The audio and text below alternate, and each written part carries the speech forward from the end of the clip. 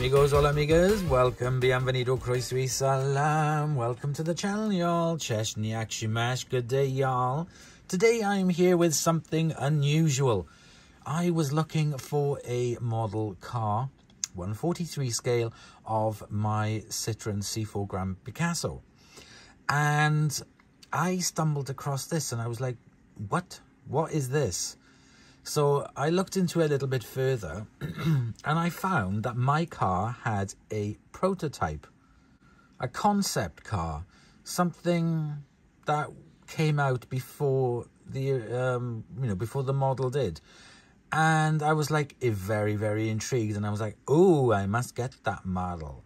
And here it is. We have it in front of you, which is the Citroen C Air Lounge, C meaning C-Class. So it's the Citroen C Air Lounge, and this is the concept car that was shown. So let's get the model out.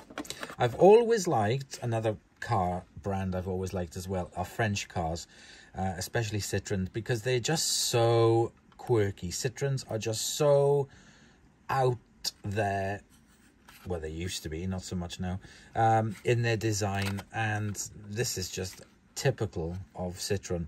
I've always loved Citroen since I first clapped eyes on a Citroen DS, and then I learned more about it, and I was like, wow, that is absolutely fantastic. So to get this model off, I have to somehow to unscrew these, because these are really weird screws. Why can't they just put normal crosshead screws on it? I do not know. So let me get the screws off, and then we'll take a look and talk a little bit about this amazing car.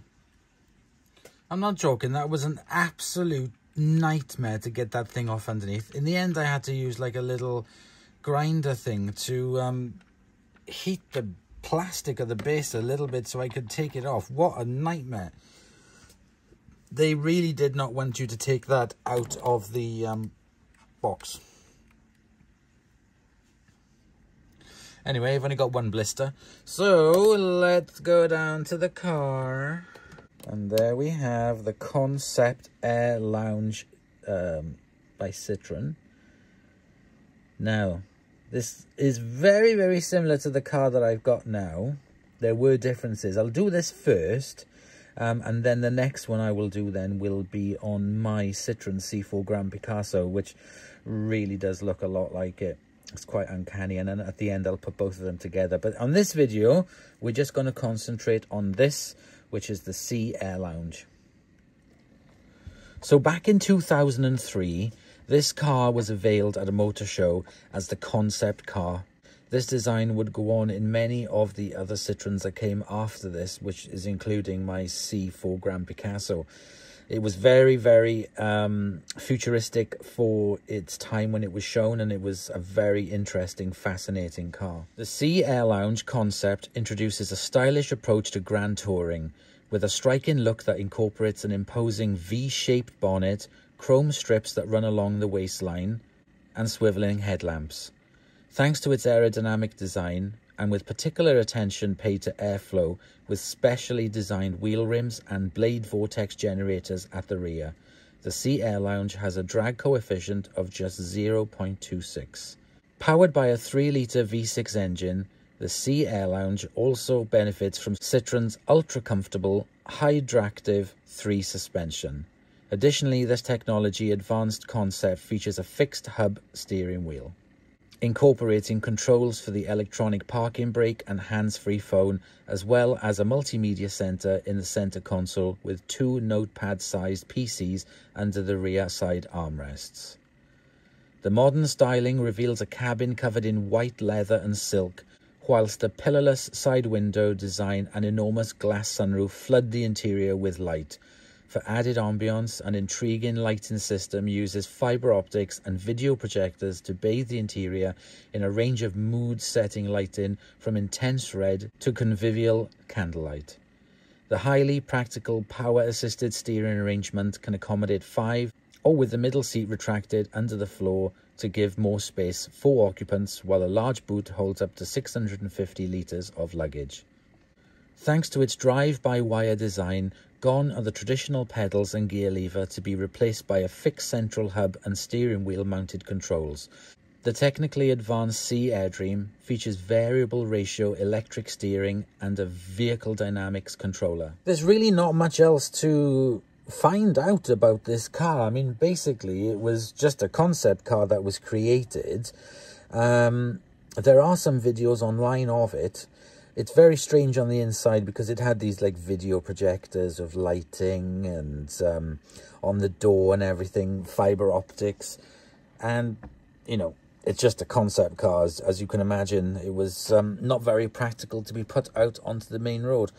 The one thing I did like is because of its really aerodynamic design, at the back, at the top, just up here, you can't really see, but I'll put it on top now, hang on.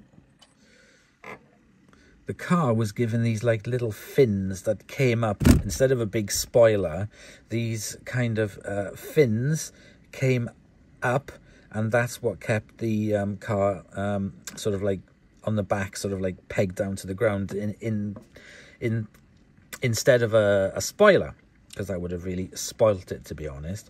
But yeah, very interesting concept car, I have to say. And the central sort of like the steering wheel being unmovable, which is what is on my car, is very kind of, that's what I liked about it. When I first saw the C4 Grand Picasso, that's what I liked about it the most, was the quirkiness of it. The gear lever mounted on the steering column, and there's nothing on the floor, just a, you know, there's, instead of the there is a manual version of it, of my car, which kind of like takes up the big refrigerated box at the front in the car.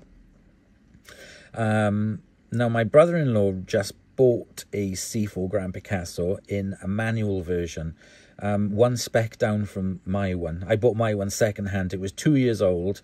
It came from Northern Ireland, and it was used as a mobility car, so it was in pretty good condition, you know, full service history and everything. But when I saw this as the concept version of it, I was like, wow, you can really see that they used this concept in the future cars. That really, you know, they took away the lighting and all that malarkey, and they just left the design of it very, very similar. And it's absolutely gorgeous. I do love it, and that's what I love about Citroen, is their quirkiness. So there's not really much else I can say about this vehicle, because it was only the concept and there's very limited information about it. But I wanted to show you guys, because I'd never heard of it before. I'd never seen this as a concept car, and it absolutely fascinated me. So, very short video for you guys. I hope you have enjoyed. Join me next week, where we'll be talking about my C4 Grand Picasso that I have a model of. And yeah, we can go from there and talk a bit more, and then I'll compare these two vehicles side by side. So until then, bye y'all.